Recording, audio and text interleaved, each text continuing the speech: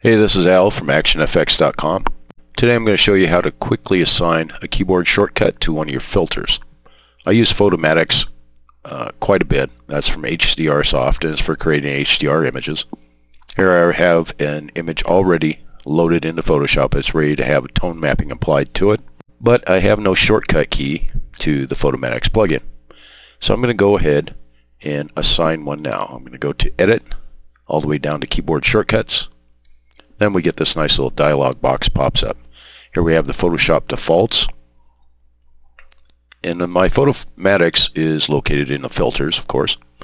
And I know that it's located very close to the bottom of the filters menu. So I'll go ahead and scroll down until I find Photomatix, and here's tone mapping. Just click on this blue bar. Okay, and then we get this nice little window pops up. We can assign a keyboard shortcut. But I'm going to go ahead and show you a couple errors first before we actually assign a shortcut. Okay, let's say you want to assign, since this is by Photomatix, I'm going to go ahead and type a P and see what happens.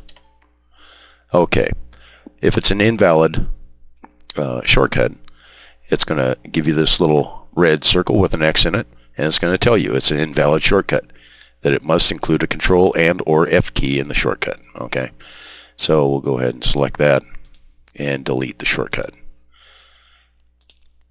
Let me go ahead. Okay, let's try Control P because it said include the control command, so we'll go ahead Control P.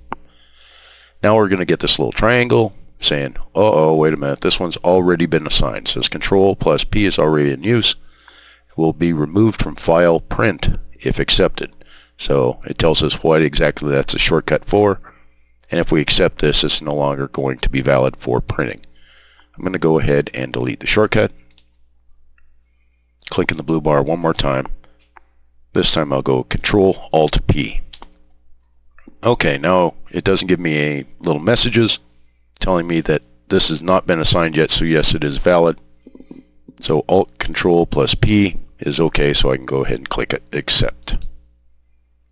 And we'll just go ahead and close that. So now I have my image that's all ready to be processed. So I'll go ahead and type in my shortcut, Alt-Control-P, and here the filter pops right open, and my image is all ready to be processed. All my controls, everything, I'll go ahead and click OK. Now Photoshop will go ahead and apply that filter, run that process, and we have a shortcut all ready for one of the favorite tools, or the ones most used in the toolbox. So that is how to assign a shortcut combination to a filter in Photoshop CS5.